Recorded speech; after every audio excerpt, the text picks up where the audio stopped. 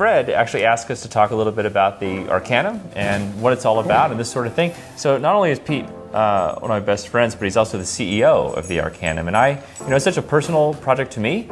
I really want to change the way the world learns, and he can talk about it in just a totally different way. So I'm going to let him go. So what is it about to you? Yeah, so the Arcanum to me is about fundamentally flipping education. It's about putting the learner at the heart of the entire learning process. And so what we're doing is creating a platform that brings together some of the best experts in the world and enables them to create a community with learners that are like-minded. Yeah. And so we think this is a great approach to building the beginning of a lifelong learning process.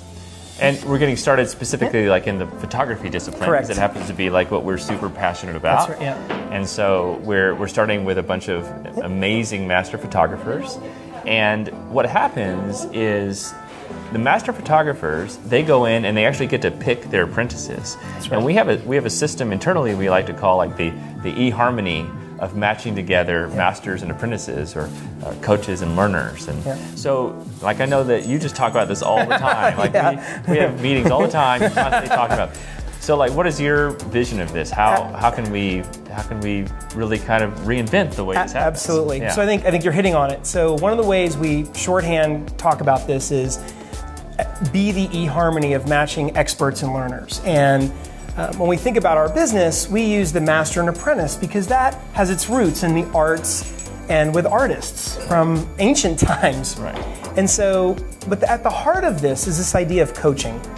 And this is the insight, I think. So with coaches do three super important things.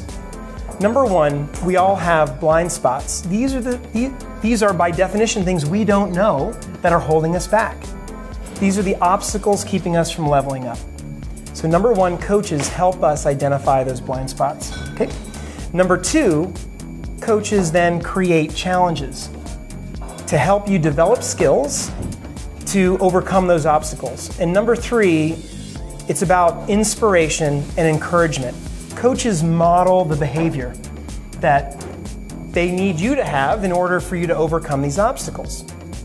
Right. And so we feel like we understand the motivations of learners and coaches. And I think the big problem in the world is that there's never been a good way to bring them together, right? It's a very inefficient system for these people to meet each other. Right now, we happen to be here with Fred, and we're here in my home in New Zealand, and we're about to have this party. You might hear people setting up right now because we're having a workshop. This is actually a very inefficient way for coaches and learners to get together. So we think we have a better system. And so talk a little bit about the way a master goes in and actually hand chooses each of their apprentices to join their cohort.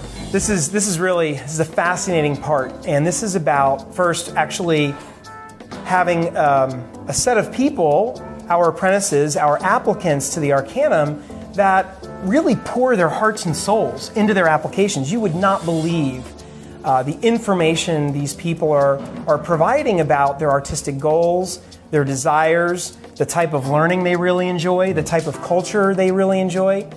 And all of that information goes into their application. And then we, on the other side, inside of our Arcanum application, give masters search tools that allow them to search for keywords, that allow them to sort by different disciplines, and so forth. But what's really powerful is that every master has their own culture, their own way of setting the environment and the conditions for learning. Right. And so what we're able to do is give the masters the search tool for them to handpick one apprentice, one learner at a time, and by doing so create this perfect pool of a community, right? Literally, adding building block by building block. I've seen people like Karen Hutton specifically target certain skills to balance out the mixture of talents and backgrounds and perspectives to get a very dynamic and rich community within her cohort. Right. We think this is an extremely powerful method to bring together apprentices and masters, learners and experts, coaches. Yeah, and we've been seeing all this stuff. We're still in very early beta. We're testing all this kind of stuff.